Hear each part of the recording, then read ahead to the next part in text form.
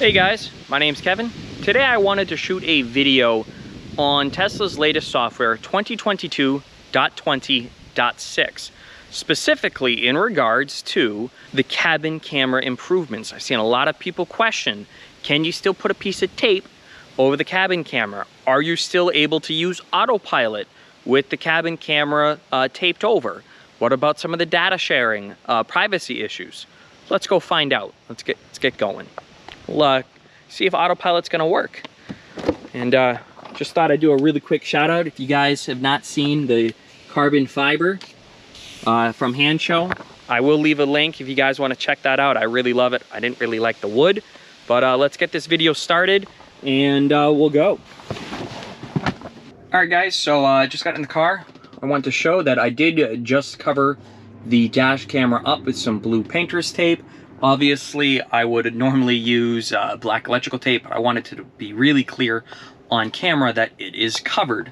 I also wanted to verify, here is the software. We are on 2022.20.6. And I also want to show that under privacy, all my settings are turned to no. And again, this is probably the one that people are concerned about, is the cabin camera. Again, you know, Tesla says that we want to be very clear that protect your privacy. Cabin camera data will not be associated with your VIN.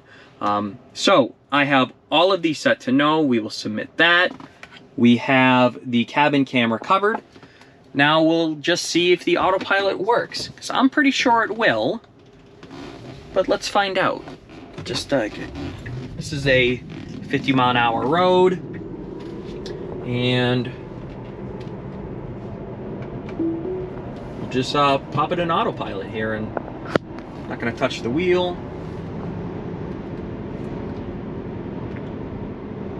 First glance, it doesn't notice. It's still giving you the, you know, nudge the wheel, because it feels I'm not doing that.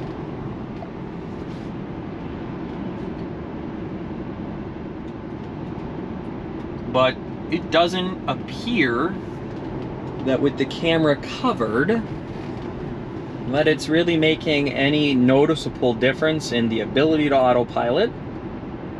This is where I've had some phantom braking in the past on this road, actually right at that spot, but I'm pretty certain that the phantom braking, it's not been necessarily eliminated, but it's certainly been improved upon. I feel I don't have absolute 100% proof, but my experience, I feel it's been improved. But guys, I don't see any real change in autopilot here. This is again, this is driving 100% how it was with the last update, and 100% the same with the camera. Again, the camera is 100% covered. You know, we can go here just again real quick. Again, auto steer is enabled, full self-driving visualization is enabled. We can see the other settings here. The green traffic light chime, that's actually pretty nice. I've tried it for a couple of days now. I'd like them to modify it. I think it actually chimes at you too quickly. It like, as second the light goes green, like the exact moment, it chimes. You know, if I'm kind of watching the other light go yellow, I kind of have a feeling for when it goes green. So it goes green, you put your foot on the accelerator, you're already accelerating, but at that exact same moment, it chimes, even though as your foot is already on the accelerator or just barely on it. I'd like to maybe delay it by 30 seconds or so. Not 30 seconds, you know, delay it by just a couple moments. That way, you know, it's more of a, hey, you're not paying attention at the light, get on the accelerator. But again, I've been having my hands off the wheel a lot here, and I'm waiting to see. Oh, it beeped at me, but that's because I didn't touch the wheel for long enough. But again, guys, this is a non-issue. I saw a lot of people being worried that they were not going to install the software update because they, you know, they have their camera blocked, and I understand their concerns. I really do. I understand why you might be concerned. But I hope this video can help you guys out.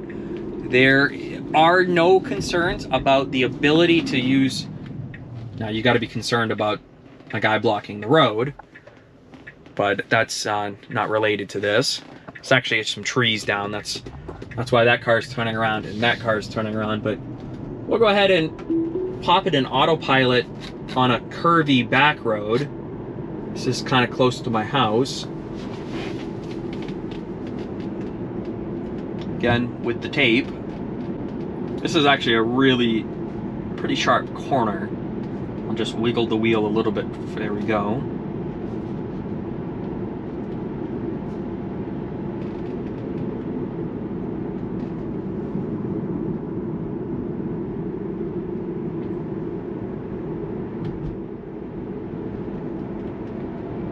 Non-issue. The camera is a non-issue. If you want to go ahead and cover it, there's been no problems.